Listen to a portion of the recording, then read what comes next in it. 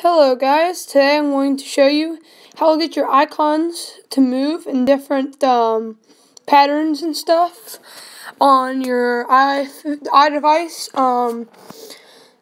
Now this takes a jailbreak, which I have. I'm using an iPhone 5C.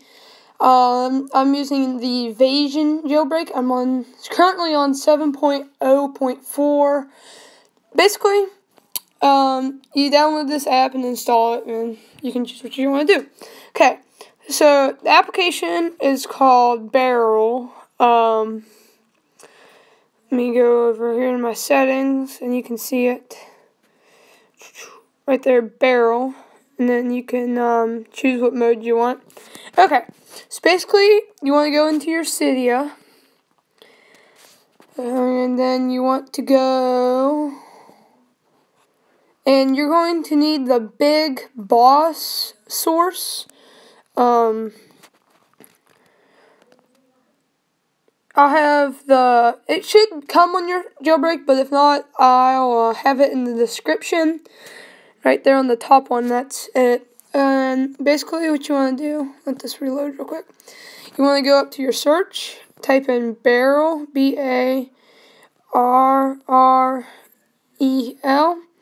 Then you want to click on the big boss one, because it's the most reliable. It is $3, but it's worth it.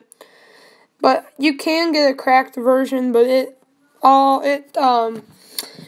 crashes sometimes, depending on what source you get it from, and it's just good to buy it if it's for sale. Anyway, and then once you download it, it'll have an application. Should at least on your phone, but mine, I took that away and just put it on my system preferences. Once you're in there, then you just want to go to your mode, and you can check what mode you have. Right now I'm on cube. You can have it to where here's a snake. I can switch my apps like this, and you do not have to reset Springboard every time you change it. You can change it to whatever you want.